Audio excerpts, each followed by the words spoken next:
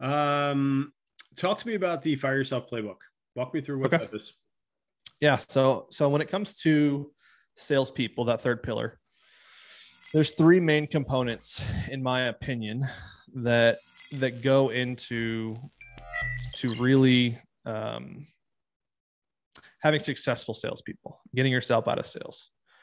One is the hiring and preparation for a salesperson. So preparing for them to come in, setting them up for success, building out the framework for them to be successful, knowing who to actually go after and where to go after them. So there's the hiring portion, there's the training portion, and there's the managing portion. Those are the three things we're going to talk about in the playbook. So hiring is everything from who's our ideal candidate, what are we going to pay them, when they come on, how are they going to be onboarded, where are we going to find them, how do we build out a hiring funnel, right? So inside of there, I've got a 5-step hiring funnel. Here's how you build out. Here's the tech we use. Here's the things that we do. Here's the emails that we send to our candidates. Here's how we vet 85% of the candidates out without ever having to get on a call with them.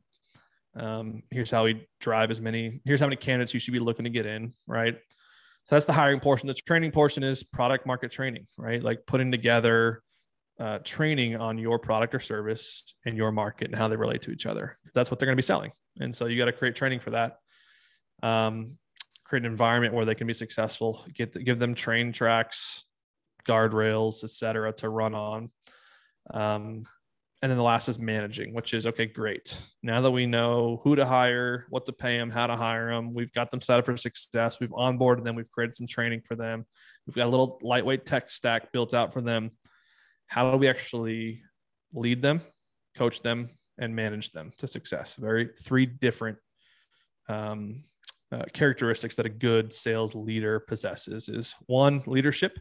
How do I set the direction, the North Star? How do I motivate them? How do I get them pointed towards the direction of our company goals? Manage them. How do I keep them accountable to the numbers, right? Quantitative and qualitative data. What dashboards do I need to build? What reports do I need to have? How do I analyze those things? How do I hold meetings, and what reviews do I do? And all that stuff's laid out for you.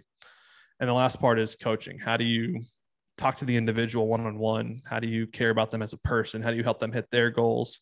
How do you make their skill set better? How do you train them? Those kind of things.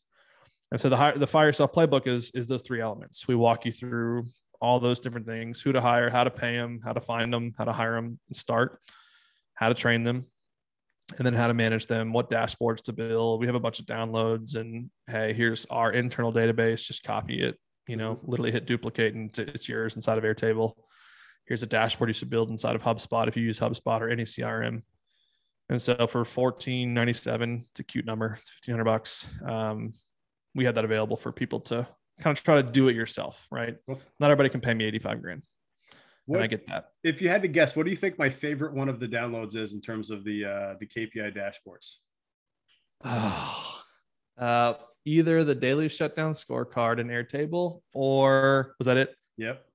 Yeah, it's dope. Yeah. It's one of the most powerful tools out of anything I've ever built. It's probably the best sales management tool I've ever created. Yeah. And just to give people some context, your whole premise, or my understanding of the premise behind it is that you're looking to catch that demotivation trend before it actually happens.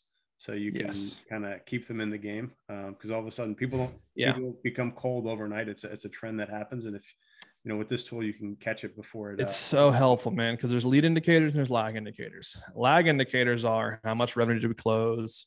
What's our close rate, right? They're an indicator of something that led to this indicator, right? So it's lag behaviors. Things happen that led to this indicator. Whereas a lead indicator is an indicator saying something is coming. Something is either going to go well, or it's going to go poorly, or it's going to be neutral. And so what the daily shutdown scorecard does, it does a little bit of both, but it's really an emphasis on the lead indicators, right? Dashboards and reports inside of HubSpot or your CRM are very easy to build out and have that, but it's hard to identify when is a salesperson going to go into a slump, right? When they're in one, it's obvious, but how do we prevent it from happening? And so when you have consistent data, and if you ever do the playbook, you guys will see like the questions we ask salespeople on a daily basis go into this database, and the database is color coordinated, and you can actually see Green means they're good or heading into a good place, or they are in a good place. Yellow means, hey, watch out for this. Red means red alert. They're going to head into a slump if you see too much red. And so it helps you say, hey, because usually when a salesperson is successful, it's not because of something they did today. It's usually the fruit of what they've done the past days, weeks, and months leading up to it. And so that's why I say it's a lead indicator. If you see a bunch of red coming, it doesn't mean they're going to have a bad day today. It means that they're probably setting themselves up for failure in a week, 2 weeks, 3 weeks, a month out. Yep. And you can start catching that, and you can point it out. Say, hey, I'm noticing you're not doing your daily startup routine. Hey, I'm noticing you keep telling me you don't feel like you're controlling your calendar. How can I help you with that? Hey, I'm noticing that you feel like you are not feeling confident about hitting your monthly goals. Let's talk about why. Right. And then you can actually, that's the coaching part. Now I can say, great. The data is the management, but the coaching part is say, hey, how do I prevent you from getting in a slump? Or let's say you miss it and they're in a slump. You could probably go back and look at the data and say, hey, you're in a slump. That's okay. You know why? Because here's the things you did 2 weeks ago that were turning red. I just didn't catch it for whatever reason. The good thing is let's change this behavior, and I bet we're going to get out of this thing, and we work on it. Right. And that's the coming alongside your salesperson with data to help them. Yep. Yeah. You're the book you mentioned earlier, Jeb Blunt's Fanatical Prospecting. He's got what he calls a 90-day rule. And I think that it's perfectly into that, where the results you're getting today are from the previous 90 days efforts. And I think that's a very good kind of glimpse behind the scenes as to what's really happening in that. That's the biggest thing, man, is I think people give up on sales too soon. Mm-hmm.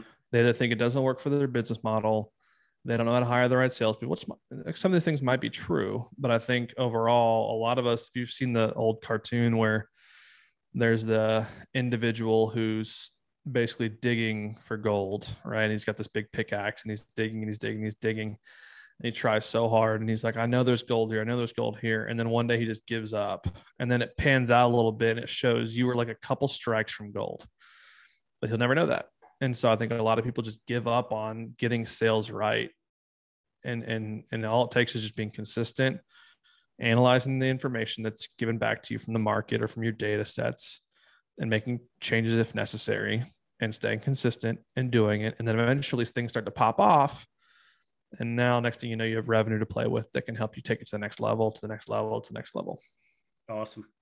This is awesome, Joey. Where can people find more of your content, follow what you're doing, get in touch? Totally.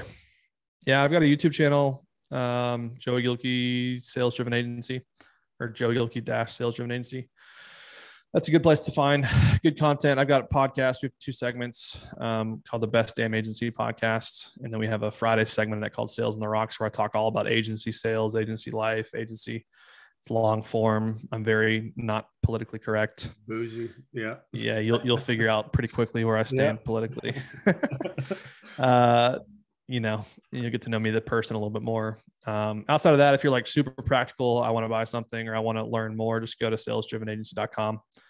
You can get you can copy the playbook. It's up in the header, or just type in /playbook and take a gander. Awesome. Thank you very much for your time today, Joey. I appreciate it. All right, brother. Thanks, Ed. All right.